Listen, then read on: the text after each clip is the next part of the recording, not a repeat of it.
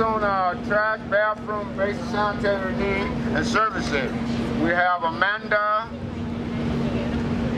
Amanda, wherever you are. Hey, Amanda! Amanda! Okay. Well, you gotta be. What's up, what's up? Good morning, everybody. Thanks for coming out. My name's Amanda. I work for a nonprofit in the area called Enterprises, and we have Denver Day Works. If anyone's familiar with that, throw your hand up real quick. You know Denver Day Works?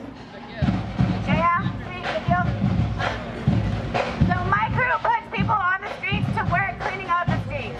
We walk from 18th to 28th and Blake to California, streets, sidewalks, alleys, cleaning up after the housed and the unhoused. Because a lot of that trash comes from housed people too, folks, okay? It's not everybody on the streets.